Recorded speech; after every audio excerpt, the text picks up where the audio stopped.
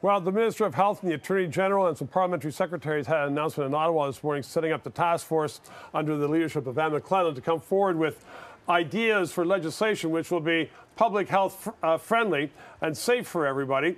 In the meantime, though, the Attorney General, and I think I have a clip here of what she had to say. Let's just listen in to what she said about the current status.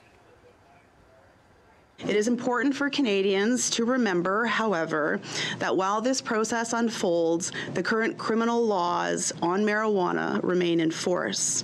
Production and possession of marijuana are illegal unless it has been authorized for medical purposes. The Government of Canada supports efforts by federal, provincial, and municipal law enforcement to enforce these laws. Okay, there's the Attorney General, and she is saying that all these storefront places selling marijuana are illegal. I'm joined now by Marc Emery, the so-called Prince of Pot marijuana activist. Thanks for coming in. You heard that clip. What do you think of that? Well, they're continuing to spend taxpayers' money arresting peaceful, honest people. How are they honest if they're buying illegal drugs from an illegal place? The law is the law. Well, but the law is only the law. It's not the test of morality. There were laws against giving out contraceptives until that was broken. Women couldn't vote, and they had to run into the polls. So the law changed. And Morgentaler, yeah, but he changed it. Morgentaler changed the law by disobeying the law. They say they're going to change the law, but until the law is changed, they say we can't have a lawless society. Now, Martin Luther King once said, justice delayed too long is justice denied. So are you saying the government's dragging its feet on this?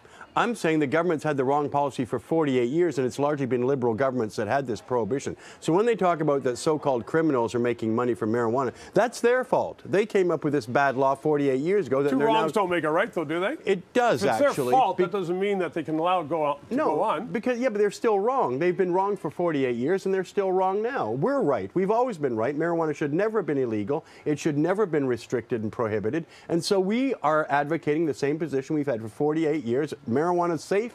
It's not harmful. We don't create harm. They're using taxpayers' money to persecute us immorally. Okay, but the fact is, the federal law, the criminal law is that you can't sell marijuana for those who need medical marijuana. There's a process in place. I don't know of anybody who needs medical marijuana who cannot get it. It seems to be quite easily obtainable. But only 60,000 Canadians can get medical marijuana. What are the millions of other Canadians supposed to do? You're talking about recreational. Yeah, well, that's what most Canadians smoke it. Absolutely, but that's not law. No, but where are they supposed to get it? Well, if it's illegal, you're not supposed to do it. Well, that's ridiculous. And our stores exist to provide an outlet for those Canadians 19 and over who want marijuana, who are entitled to marijuana and ought to be able to buy it as a first-class citizen. Mark, why do you say they're entitled when the law of the land is that this is illegal? You can't go and buy it in a storefront. Yeah, but it's illegal in every country on earth. That doesn't make it right. Marijuana is a wonderful, beneficial plant. I'm not saying it's right. I'm just saying that's the law. Yeah, but until the law is changed, is it not good and responsible to advise your friends, these users, that, you know what, listen, you keep on doing this, you're going to be fined or go to jail.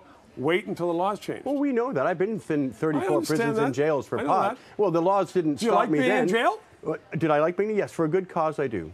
Well, I'm sure it's better to be a free man in jail than a prisoner out here being told what to do by a government that's completely corrupt, has always had the wrong policy on marijuana, continues to this day to have the wrong policy on marijuana. And when they changed the law so that stores are allowed to set up on Queen Street here and sell marijuana to people 19 and over without any interference, without all these usurious taxes they want to put in, and they want to give it to their crony friends, too. So Justin Trudeau's government is corrupt?